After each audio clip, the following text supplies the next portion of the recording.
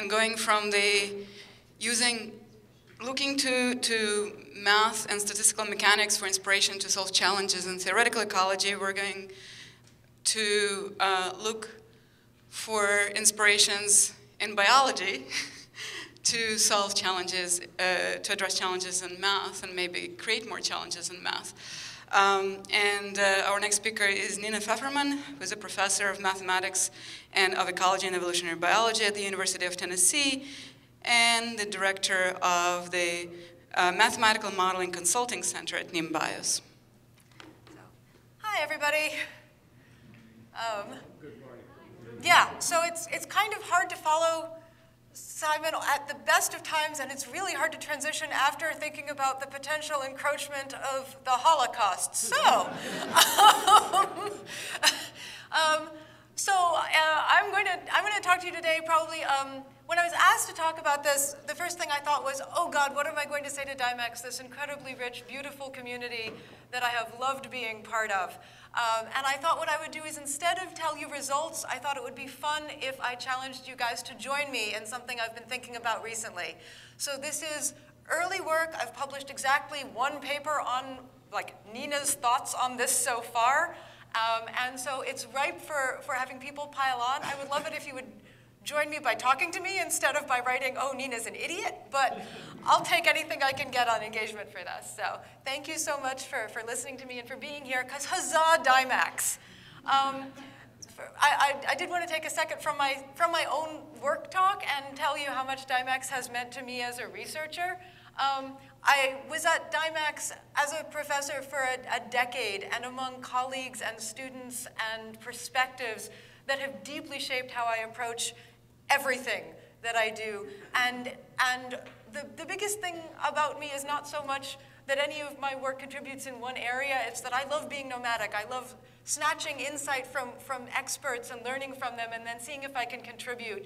And that is something I've just modeled on my existence at Dymex. And without Dymex, I don't think I could do that. And so thank you, Dymex, for that. All right. So now, things I want you to join me in thinking about. All right, so basically, who here knows that there is a field called bioinspired design? Or biomimicry, or nature-inspired algorithms, or, okay, so, all right, everyone else trust me, it's a field. And it's something where there's a pretty standard template to papers in bioinspired design. And I will walk you through this, and then I will criticize it, even though I myself have done this. And so, all right, so what happens is basically we decide to tackle an open and difficult design challenge. And then we identify some form of analogous problem in nature, and it doesn't have to be analogous to the whole system. It can just be analogous to one of the challenges in the design element. And then we consider how the natural system evolves and solves the analog, usually having something to do with evolutionary biology, invoked as assuming that the solution is highly efficient, because survival of the fittest. Everyone's heard survival of the fittest, right? Everyone is vaguely fed up with survival of the fittest and knows it's mostly bullshit? Excellent, okay. Then we take that assumed efficient solution and we tailor that natural solution to fit the design problem, which is not what it was evolved to solve anyway, even if we did assume it was highly efficient. Then we test the solution, and then we go, huzzah, it worked beautifully, we're done now. So this is most papers you'll pick up in bioinspired design. It's, of course, predicated on a number of logical fallacies. The first is that efficiency fallacy, that any natural system must be efficient. First of all, even if you believe in survival of the fittest, that's survival of the fittest to a particular set of selective constraints that are almost guaranteed not to be static, nor are they isolated. Most things are trying to compromise, so there's a multi-objective function that's being optimized, even if you believe you can hit the optimum. It also assumes that relative criteria are absolute. That's the biggest part of survival of the fittest. It's kind of annoying. It's not survival of a best. It's survival of everything that isn't so bad that it dies. Everything that isn't so bad that it dies is a large set of potentially parallel solutions to things. Which means that if you borrow an algorithm, even if it seems really efficient, it might be efficient for the wrong set of reasons when you apply it to your design question that isn't necessarily how to be the best minnow. Although sometimes minnows are great for things. one of the best examples of bioinspired design is actually high-speed trains in Japan, borrowing their nose of the train from the strike angle that fishing birds take as they attack fish in the water. That turned out to work beautifully. Somebody thought, this is a problem that birds must have solved, and then they did that, and it's lovely. But that was one of those rare cases where we could go, physics. We kind of understand this problem, and this is exactly the same problem. So we're not really building an analogy so much as solving literally the same problem. And of course, a trivial example of why efficiency is silly is rock, paper, scissors. Everyone's played some form of rock, paper, scissors? Yeah? Has anyone not played some form of rock, paper, scissors? Okay, so you all understand that if you had to pick a winning strategy in a population of people who are going to choose either rock, paper, or scissors, that whether or not your expectation of winning, your expectation of winning is predicated on the distribution of how everyone else in the population is likely to play. So you cannot really evolve an efficient way to play rock, paper, scissors, because every time you do that, you've changed the underlying distribution, and then that will shift which one is selected for. So I'm going to argue that what we need to do is start thinking a little bit more like mathematicians about how to take inspiration from biology to come back to algorithmic design. So these analogies in many cases do give us some good, strong solutions. But can we do better than these case-by-case single analogies where you have to have that flash of insight? I loved the description of wearing just the right glasses earlier today. That was beautiful. But I think in the case, certainly, of bioinspired design, we sort of wait to put on just the right glasses and go, fishing birds and trains, which is not actually something I think we can always guarantee, but also nor is it something I think we should strive to accomplish. So there are ways in which we can talk about why nature's solutions frequently work. And that's not so much about how do you optimize something, it's about how do you minimize failure. And so how many people are engineers by training? Okay, engineering is lovely, and most of what engineering talks about, right, is mitigating the probability of failure, right? It's not necessary, it's wonderful if you can get a wonderful success, but what you're really worried about is characterizing and mitigating failure. And so many natural algorithms are startlingly efficient, but what they're really good at is not dying, right? Somebody else earlier said, persistence, like still being there. That's biology. That's what biology needs? Yep. So these systems solve a ridiculous diversity of problems, and where Simon earlier very eloquently talked about scaling from microscale to macroscale, what I'd like to do is talk about the sheer robustness of the diversity of the algorithms. So how do they do this? And now I'm going to shamelessly just tell you my opinions with no underlying anything because, yes. So, so I have written some of the, is this a pointer? No, this is a pointer. No. Okay, I've written some of these in a paper on something titled close enough to this that if you're interested, you can find it. So if you would like to understand why I'm choosing these things to tell you, I have argued it, but here are the things that I think are important to why biological systems in general are good at solving these kinds of design challenges, not so much because they're efficient, but because they don't fail. One is the use of proximity, and I'll define all of these in a second, but I won't justify them. I'll just define them and go on. They rely heavily on proximate cues. They're not necessarily measuring the thing they want. They're measuring an easier thing to measure that's highly correlated. And that can screw you up, absolutely. They're using distributed decision-making. There's not one centralized point of failure for and now I'm using the word decision as a human, but it doesn't have to be an active cognitive decision. It can simply be the thing that determines the outcome. And they utilize error convergence well. There's both feedback and feed forward. That means that if you get the answer slightly wrong, you either continue going further wrong in a clever way, or it moves you back towards the center of what you were hoping. So proximate cues really boil down to what is it that you really need to know?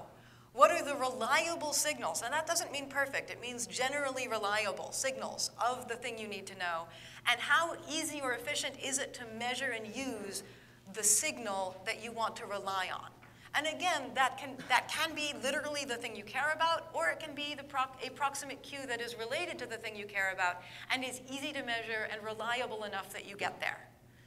And many biological systems, including some of my favorites, rely on proximate cues for things that they really need to solve, and they don't care at all about the cue they're actually measuring. And sometimes this screws you up, like climate change and mosquitoes, where there's a known and predictive relationship between mosquitoes using photoperiod, the length of the day, to figure out when they should transition, what kinds of provision of eggs, when they should stop ovipositing and overwinter instead, things like that. What they're really trying to do is get temperature, right? Mosquitoes don't particularly care about light so much, but throughout evolutionary history for these mosquitoes, it's been a reasonable approximation of when is winter coming, when it's getting darker out. That turns out to be a bad idea when temperatures are changing and light is not. So that can screw you up, but it's a good proximate cue, and that's a good example of something easy to observe in the life of a mosquito that would be maybe hard to observe, well, I don't know, how quickly is the temperature cooling is possibly a harder thing for a mosquito to make a decision about. And again, I'm anthropomorphizing mosquitoes, and I'm okay with that. Distributed decisions. So who needs to know what? What, if anything, do individuals need to share? Are the things they're sharing also proximate cues, or are the things they're sharing their decisions about proximate cues? And again, now I can anthropomorphize proteins and cells and organisms and populations and ecosystems. What are the decisions? What are the actions based on those decisions? And how do proximate cues propagate across those decisions? If I have one mosquito who makes an incorrect decision about oviposition because of day length, meaning temperature, and something else in the ecosystem is making a decision based on watching the behavior of the mosquito, have I accidentally destabilized my entire ecosystem and now I've lost bats? I don't know, I'm making this up. But right, everyone gets how this can propagate badly. Yes? All right. Also, I can't tell if the level of energy is down because we've all listened to like 37 talks in the last hour, or if everyone good? Okay, awesome, thank you. Okay, and we have some great examples in nature of profoundly distributed decision-making where it's active decisions being made, like honeybees, which are beautiful decision makers. But we also know things like quorum sensing in bacteria. And simply, if you take away the action of cognition in the decision-making, cascading physical properties of systems are still decision makers in this sense. And of course, error convergence. So how inaccurate are the measurements or decisions? And this can be all sorts of uncertainty. It can be epistemic. It can be environmental. Do the errors compound or self-correct by the feedback mechanisms that are involved, and at what scale? And then how many measurements or decisions do we need to converge in these errors? So that's to converge either in deciding this whole thing is unstable, we're leaving to a stable point of a different system, or we've collapsed. And we've got some elegant examples from neuron firing. And so I'm giving particular examples, but these do happen across biological systems. And there are good examples from many biological systems of each of these in isolation. And then, of course, now I'm totally just going to assert things. The coolest systems to me in biology are the ones where we have all three in some combination working together. We get things that are then robust to critical failure, resilient to perturbation, and efficient across contexts and scales. And there are good ways to describe mathematically how these elements play with each other in order to create that robustness and resilience. So I actually propose that when we now think about bioinspired design, we stop thinking about specific analogies. We stop going, oh, here's a bird and it does what we need. We instead go, nature uses design elements to do some things. If we want to do a new thing, let's borrow from those design elements, but design from scratch using those tools as opposed to find those analogies, and start using the tools of proximate cues, distributed decisions, and error convergence in order to design what is still a bio-inspired design set of algorithms, because we're learning those toolkits from nature, but we are not then having to put on just the right glasses to find a bird. And so this is my final slide that has nothing to do particularly with this research, but I also wanted to say Dymex has also helped me build an incredibly rich, diverse, and brilliant community of people who've, not only that I've collaborated with, but then been able to attract to work with me that I have trained. These have been my postdocs and graduate students in my career so far. Many of them have come to me through Dymex. They're highlighted in red. They're all brilliant and wonderful, and even the conversations that I have with those who are not through Dymex have been shaped by my experience at Dymex. And so thank you all for being that community from whom I have learned.